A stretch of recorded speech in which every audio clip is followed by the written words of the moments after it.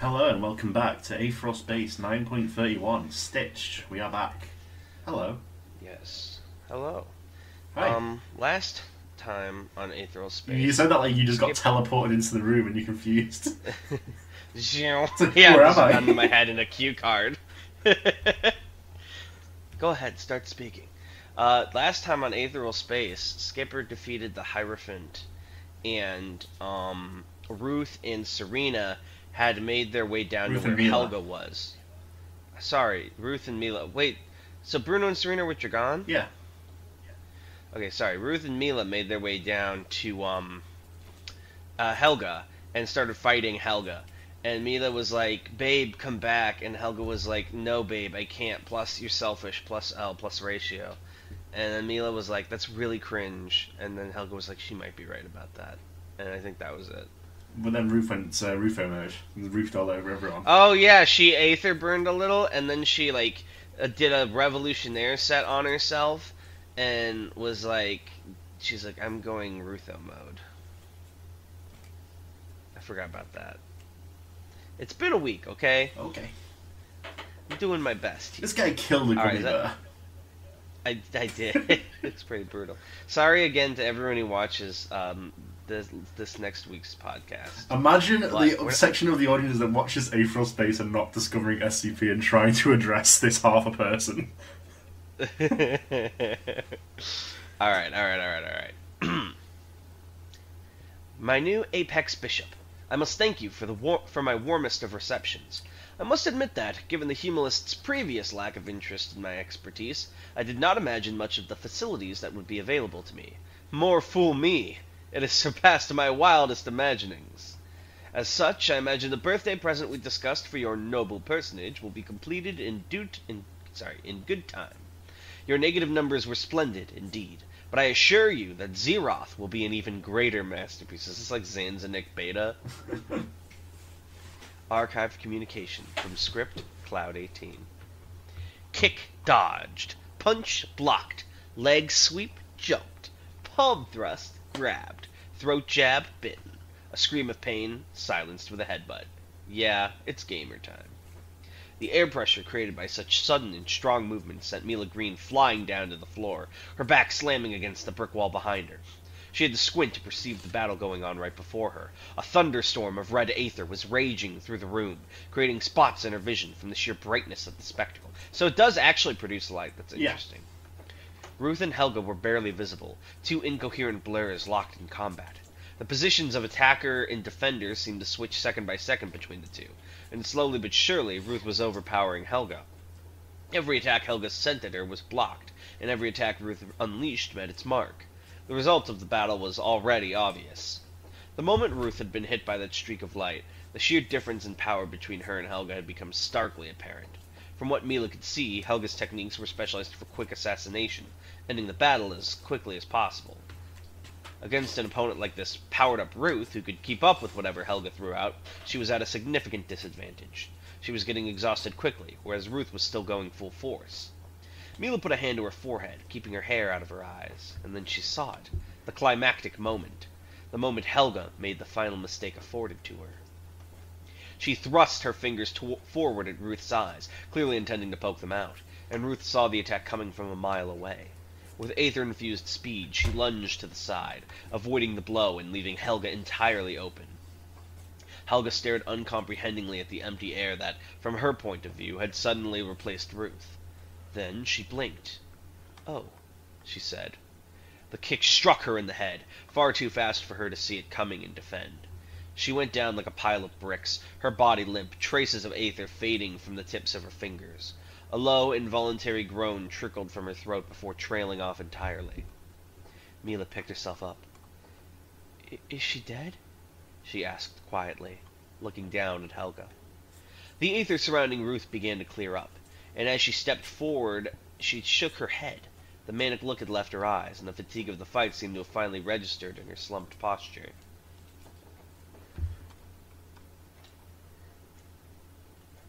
Sorry, I lost my place for a second. "Not unless she's weak as shit. I held back with that last kick," she explained, wiping some of the blood from her mouth. "I haven't got any Neverwire, so we'll have to find a way to keep her restrained. Help me Help me carry her out of here, would you? Mila meekly nodded. Ruth's body was racked with pain. Ruth's body was exhausted. Ruth's body, truth be told, was probably going to drop into unconsciousness sooner rather than later. And yet her mind was racing. The power she just tapped into was intoxicating. Strength born of pushing herself beyond her limits, of burning herself with her own aether without the pain and damage that would usually accompany it. The wear and tear that would usually accompany an aether burn was diverted to a recorded revolutionaire set instead, allowing her to keep moving. She could feel that set of armor, floating at the back of her mind, damaged yet recovering. How long would it take to fully recover? 2 minutes? 3? Was there a way for her to speed up that process? If she could, did that mean she'd be able to keep using that kind of power continuously? That seems very overpowered. How would no one have thought of that before? It's a weird technique. I suppose so. Her mind but like the idea of just storing aether in a container and then putting it on yourself to artificially burn. Who says no one's ever thought of that? I suppose so. Her mind danced through the possibilities. If that's the case, though, then the Fifth Dead's stupid as fuck for doing a normal aether burn and not having a battery ready for that. Her mind danced through the possibilities, excitement shaking Ruth's body just as much as the injuries. As she and Mila got Helga out of the restaurant as quickly as possible, getting her into the stolen vehicle they'd brought here, Ruth's eyes were on nothing but the future. The future and the strength she'd meet it with. Fuck, I forgot her voice. It was like slightly old, but not quite. Yeah, it's like someone trying to sound older than she actually is. Yeah. Wake up, sleepyhead, purred Gertrude Hearth. Oh, wait, sorry, I can do that better. Wake up, sleepyhead, purred Gertrude Hearth. The words cut through the last remnants of Musazi's unconsciousness. He opened his eyes. The room he was in was more than dark. It was pitch black, the only things visible being vague shapes. The lump standing a short distance away from him had to be Gertrude, but he could only tell that from the fact he'd heard her voice. Then, of course, there was the thing he was strapped into. Some kind of chair, made of something solid and sturdy, his hands firmly bound to its arms. Cables ran out from the sides of the arms, too, terminating in transparent suction cups firmly connected to Musazi's own limbs. He wasn't sure exactly what this contraption was, but it didn't take a genius to work out the situation would end in torture. He reached for his aether, and found it absent. Gertrude's ability was in effect, without a doubt. I like to collect these things, Gertrude said mildly, and as she did, the faintest white light switched on from the arm of the chair. It illuminated her face just barely, enough to confirm her identity, but her features were warped and softened by the darkness. I know exactly what you're talking about, like when it's like, you only see like the cheekbones, kind of, and like the eyes, yeah. It was like she was an impression of a human being, an optical illusion looking at and speaking to him. This antique was found on a junk planet by some of our scavengers. Can you imagine? A piece of history like this, just lying in the trash. Do you know what this is? Musazi did not answer. He understood how these situations worked. If he gave Gertrude any of his words, more and more would be pulled out until she had what she needed, or she was satisfied with the pain she dealt him.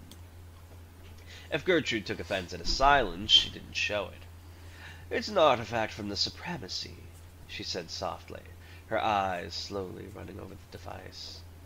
I don't know if it has a special name, per se, but it belonged to Henry the Glutton, the previous Supreme.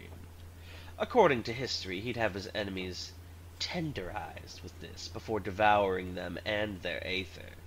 Charming character, really. Don't you agree? Does that imply you can eat someone's aether if they don't summon it, or did he, like, force them to summon it? That was, like, his ability.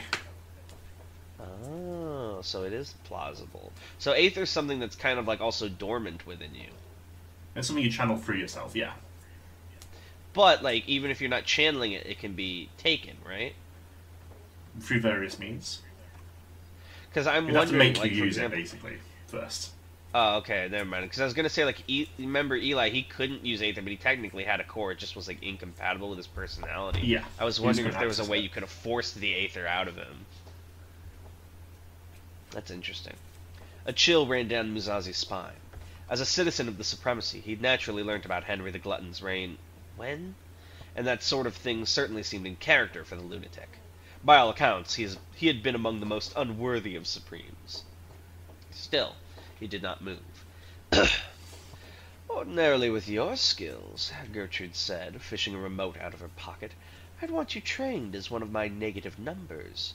Only, they're being phased out right now. Lucky you. Instead, I'll just have you tell me what Giovanni is planning. I'm sure someone of your strength is part of that inner circle. Still, he did not move. Shall we begin? Gertrude smiled. Feel free to confess any time. She tapped the remote with her index finger, and the device whirred into life. The light on the arm changed color, a frigid blue, accompanied by a chill that poured through Musazi's insides. It felt like someone had poured freezing water into his veins, and it was all he could do to keep his teeth from shattering. This is the worst thing you could have written. It's so cold out right now. That's because you're in the chair. I'm going to eat your ether. And after the warm-up, Gertrude said, sliding her finger across the remote again, the main event. The light switched to red, and excruciating pain erupted throughout Musazi's body. It was as if his skin had been doused with acid, his flesh poured into a grinder, his bones tossed into an inferno. To call such a sensation torture would be to make torture seem overly cruel. Still, he did not move. Atoy Musazi did not cry out. He did not change his expression. He did not even blink. He simply continued to stare at Gertrude Hearth, his eyes boring their way into her soul. At first, she continued to look back at him, that smug smile on her lips. But then, as long seconds passed without any response, it faded. Finally, she glanced away, and Musazi knew that he had won. Whatever, she sighed, turning away and strolling off into the darkness. We'll see how you feel in the morning. Pardon me if I forget to turn it off. Her voice faded too, and a second later Musazi heard the heavy clunk of a door. She'd left the room and gone elsewhere. Only then did Atoy Musazi permit himself to scream. Olga Malwarian kept to the shadows, Patriota pulling her through the quiet spaces of the world. The Humulist headquarters, right in the center of the menagerie, was like a maze. Countless ships and buildings had been bound and merged together to form a chaotic jumble of architectural styles and functions. Olga didn't doubt that people could get lost in this place, but fortunately she'd memorized the maps that Joan had given her. That had been her mission, after all. She moved across the ceiling, Patriota splitting into several sections and dragging her along like fabric tentacles. The scarf was an Aether armament, responding to her thoughts directly and automatically protecting her. It had been a gift to her from Joan, the only thing that allowed her to fight as a shadow warrior of the Supremacy. Patriota's arms were supple and strong, and so they were easily capable of forcing a vent cover free from the ceiling and granting her entry. She'd always been small, and so it was no trouble for her to climb into the vents. Sus. Darkness claimed... What? Hmm? Oh, she's sus? Are you saying she's the imposter? Yeah, she could be engineer. Maybe you should think about that before you make baseless claims. Okay? I don't play Among Us. I only read the novels. The manga for Among Us? Darkness claimed her as she slipped through the veins of the complex, slowly but surely making her way towards her objective. Joan had trusted her with this, but Olga had known from the start. Is it Joan or Joan? Jean Lyons. Jean. Jean had trusted her with this, but Olga had known from the start that Atoy Musazi didn't have what it took for this work. Any fool could hold a sword and declare themselves a warrior, but a real warrior was one able to do the dirty business. A real warrior was able to toss aside any notions of honor or decency and slip a knife into the back that was required of them. That was what it took to protect a nation. Knives in the dark. Oh my god, I'm hearing some real SCP-abologist-ass rhetoric here right now. Olga paused in the vents as two masked gardeners walked down the hallway below. Fred. I'm gonna guess these two masked gardeners are Dragan and Bruno / Serena, talking quietly between themselves. This was one of the less busy parts of the building, free of the hustle and bustle that plagued the lower floors. Even as she'd hid, Olga hadn't seen anyone else in a while. That wasn't what caught her attention, though. What caught her attention was what they were saying. "Are you sure this is the right way?" One of them was muttering, voice gruff. The other nodded. "She'll want to keep Musazi close to her, so she can use her ability if he tries anything. Apparently she hangs out in the garden most of the time. We'll start our search out from there." "Sounds like a risk." "This whole thing's a risk. Might as well make it one that pays off. Olga frowned behind her scarf. These two, clearly they weren't actual gardeners, seemed to be looking for the same quarry as her. Other GID operatives? No. Joan would have told her about them. Someone else wanted the swordsman then. This wasn't something she could leave alone. As the two gardeners stepped into a nearby elevator, Olga slithered in behind them, hugging as close to the ceiling as she could, as Patriotta kept her attached in the darkness. If these two just looked up, they could have seen her, but she was not concerned about that. Olga emptied her presence. It was a technique Jean had taught her, a way to become utterly unseen to the world. He said that he taught many people this skill, but she was the only one to master it so quickly. She had a talent for it, he'd said.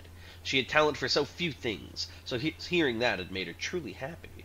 She became scenery, as nondescript as a coffee cup or a poster on the wall. Positioned above and behind the two gardeners, she watched as the doors of the elevator slid shut. Slowly she unfurled Patriotta's arms, lowering herself, getting ready to lash out and strike, and she received a punch in the back of the head. It took her a second to understand what had happened. One of the gardeners had suddenly vanished in a spark of blue aether, before suddenly appearing behind her and attacking. He was holding her arm behind her back with great force, one knee already planted against the base of her spine as they fell to the ground. Her face smacked into the cold floor of the elevator, and she felt the movement of the capsule through her cheek. She went to writhe out of her assailant's grip, but no good. Not even Patriotta was able to move for some reason. Neverwire? "Don't beat up little girls, Mr. Dragan!" the gruff gardener said in horror, only they weren't so gruff anymore. Their voice had completely changed, becoming high-pitched and unrecognizable. The person restraining her sighed. "Don't tell them my name," Mr. Dragan said. "Don't you have experience with this kind of thing? Besides, she was getting ready to attack us. I saw her sneaking into the elevator." Gruff spoke up once more, and when he did, he was gruff again. "She's not with the humilists. She was already sneaking around before she spotted us." "What?" Dragan said, sounding incredulous. "You already knew she was there?" "Yeah, I saw her. Wanted to get more information before I acted." "She was about to attack us!" "I would have intervened," Gruff said. I would intervene. Before squatting down next to her. "Yeah. Come on, Dragan." This is hurting my throat. Yeah, he sounds a lot more like Mike than normal. Yeah, what's it normally sound like? Can you give me the What's it normally like? It was just sort of like How this. about we have a talk, kid? It's a little less What are you gruff. doing here? Now, how about we have a talk, kid? What are you doing here? Like that?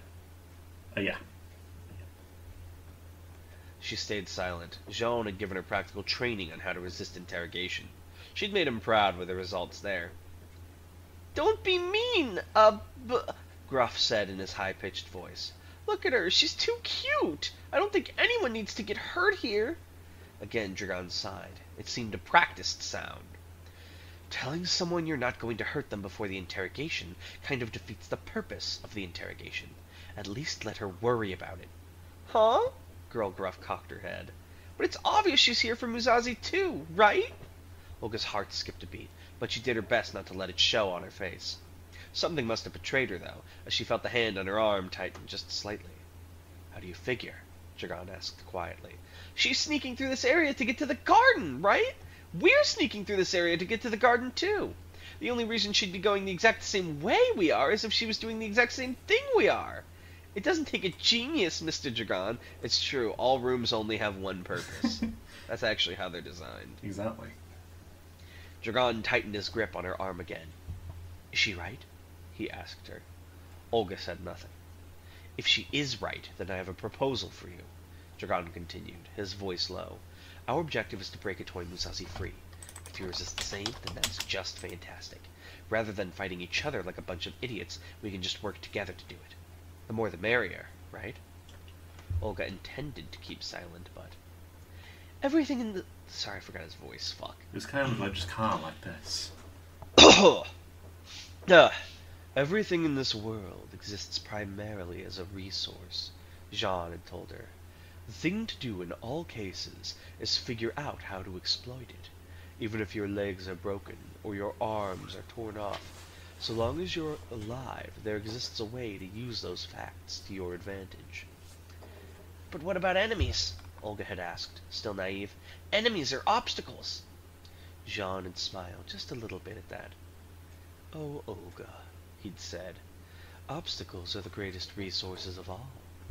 He taught her how to spot these chances. She'd learned well. He'd always praised her for that. Slowly, from her position on the floor, Olga nodded her head. Don't forget, Dragan said quietly, standing behind his new partner in crime. I can disable your Aether with my ability at any time. Don't give me a reason to. That was a lie, of course. Dragan had just used the finger he'd taken from Aiden Blythe. It was bound with netherwire, and so he'd pressed it up against the girl's scarf to keep it in contact. If she got any kind of distance at all from him, he wouldn't be able to keep using it, but it was best that she didn't know that. The girl just nodded again. She still hadn't said a word to them. Was she mute, or just... Wasn't it a fingernail he got from Aiden? No, it was a finger. Okay. It was Helga's severed finger. Oh, jeez. Or just not wanting to let anything slip. I like your scarf, said Serena, looking the girl up and down. It's cute! The girl just pulled the scarf further up her face and shrugged. They made an unusual-looking trio. Two anonymous figures in stolen gardening uniforms and a girl with a black raincoat and a red scarf. They'd have a hard time explaining her presence if they ran into anyone else. You have a name? Dragan asked, tapping his foot against the elevator floor, the comforting vibration confirming they were still going up. It's going to get old calling you kid all the time. The girl mumbled something, made nearly inaudible by sheer quietness and the fabric over her mouth. Sorry? Dragan asked. Warm cat, the girl mumbled. She sounded almost embarrassed to say it, and Dragan couldn't really blame her. It was a lame-sounding code name after all. Well, Warm cat, Dragan said. We'll watch each other's backs. You're with the same guys as a Musashi, right? Once we bust him out, he can go back with you. We just need to avoid getting caught. Easier said than done. The elevator stopped with a ding, indicating that they'd finally reached Gertrude's garden. Dragan cracked his neck, stepped forward, and stopped. His hand was inches away from the button to open the door, hovering there, but he couldn't bring himself to push it. Something was wrong.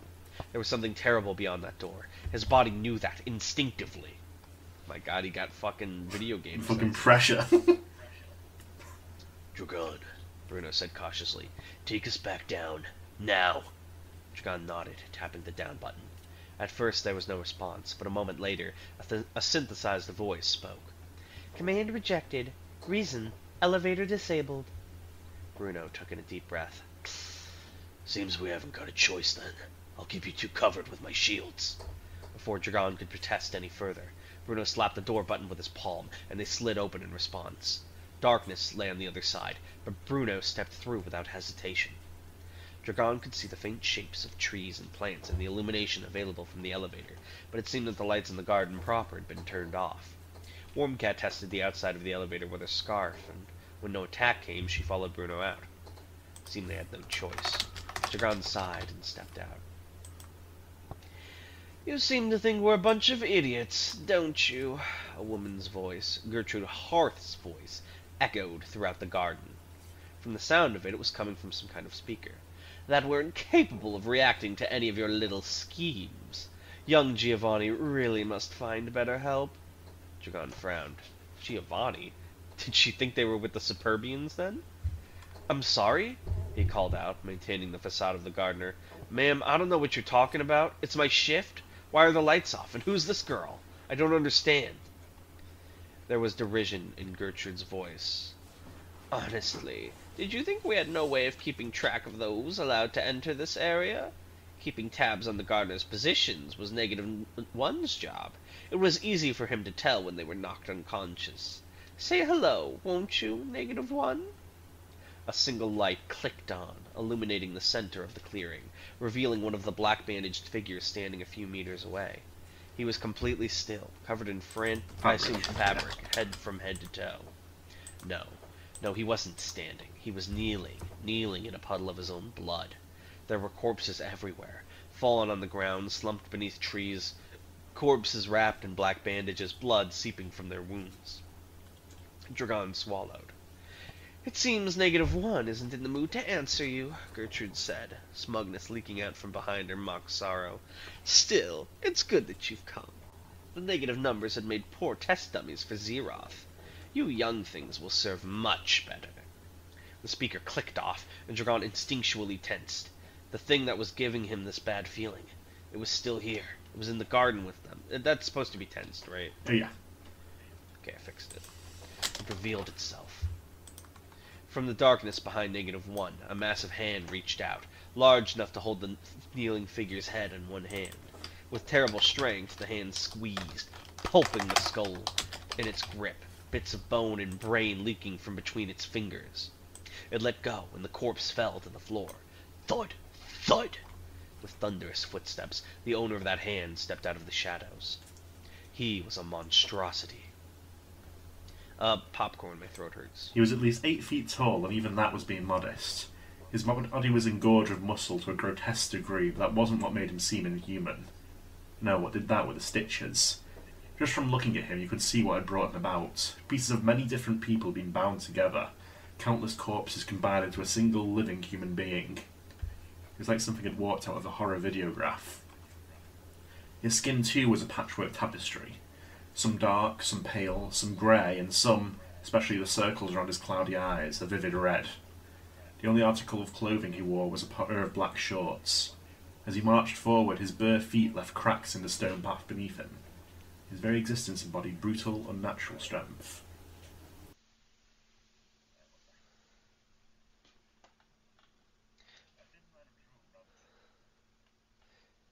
Rocky. Come on, Rocky.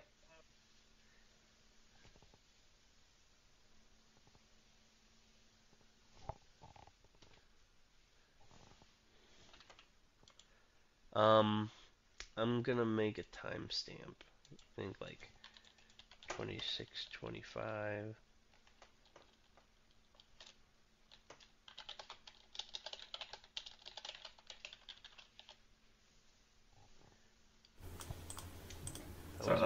Where was I?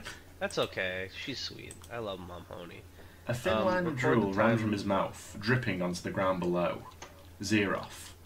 From the story Mila had told him, Gertrude Half had secretly been taking steps into the realm of genetic engineering. Was this thing the result of that experiment? The speaker turned back on, one last time. Kill them, Zeroth. No, not Zeroth. Not my boy Zeroth. He would never. Zanzanik walked so Zeroth could run. Give me my fun fact now. So I don't know if you saw this, but I've outsourced questions from the community. I saw you did that, which I thought was interesting. I liked it. So Jade, I'm gonna answer one of these questions every episode because otherwise we'll run out of them if I just answer loads of them. JKKC says, "Oh, it's like fucking One Piece with like the readers' questions." JKKC says, "Are the characters speaking English or some space future dialects? Do other languages exist?" So yes, obviously I write in English because I do not know space language, but think of this as a very, very, very advanced sort of fusion of all our languages very far in the future, so it would be unrecognisable to us today. The easiest way I would describe this, because I think you brought this up before, is have you ever read like a really old English book, like original Beowulf? Yeah. And it's like every 10th word you kind of recognize. Exactly. It'd be like that, but forward. It would be like slang we can't even comprehend yet. Exactly. That's how I like to think. I always wonder if people like 2,000 years in the future will like look at what we wrote now and be like, what the fuck is this? Or if it's just like, or if the internet will kind of make it easier to keep up with things as they go, if that makes sense. I get what you mean. But yeah, that's right. There are different languages. We have not sort of encountered them because it would be very awkward to write. But maybe we will in the future. Yeah, it would be tricky to put. You'd have to make it... I guess you'd have to only be able to reveal what they're saying from POVs so people understand the language. Or have... It would be something I'd have to consider going into the art rather than something like I can just sort of off the top of my head do. The most cop-out way to do it, and the most annoying and lazy way to write it, would be to say the character spoke in spoke, and then have someone else be like, he said... Might as well just not do it at that point. He said that, blah, blah, blah, blah, and then have the translator come in. Johnny respects your warrior's will. You have to give us one more question. One more question? Jesus. As part of the new format, you just decided this? Sobek says, does Aetheral Space have the internet as we understand it? Does it stretch between planets or is it just local networks? The UAP and the supremacy of beef on Aetheral Square? I actually brought this up to you in Arc 3, and you told me that each planet has its own internet. Its own internet, and then there's sort of a collective internet between those, which is a bit more difficult to. Yeah, because it's slower because it Yeah, has exactly. to travel the light But there is year no distance. galaxy-wide social network. The UAP and Supremacy would not have beef on Aetheral Square, unfortunately. Yeah, because like the way is like internet's traveling at the speed of light through packets, so to go to other planets would take like days, months, years just for single messages. So I like to imagine that, and I mean maybe they've come up with some like special technology to make it a little faster. Or whatever, Mailmen are but, so like, so much more important. I imagine that like you don't communicate on the internet outside of that command, and what you'd have for like emergency government communication is maybe there's like relays, and then like when they shoot off a message, it goes through those relays, and those relays like kind of send out pings and just give that data to everyone within their range, and it's like a chain reaction through their territory, if that makes sense. That's how I imagined it. Nice. You're supposed to answer the question, not Well, me. that's true. That's the way it works now. Oh, okay. Yeah, well, I only knew that because I remembered asking about it in Arc 3 with Talden. Because you mentioned how, like, Dragan went into the network or something. Or someone went into the network, not Dragan. And I was like, they have every planet has their own internet, right? Yeah. I just answered it again. But yeah, that Okay. was 9.31 Stitched. Alright. Thank you guys for watching, and we'll see you next time. Bye. Bye.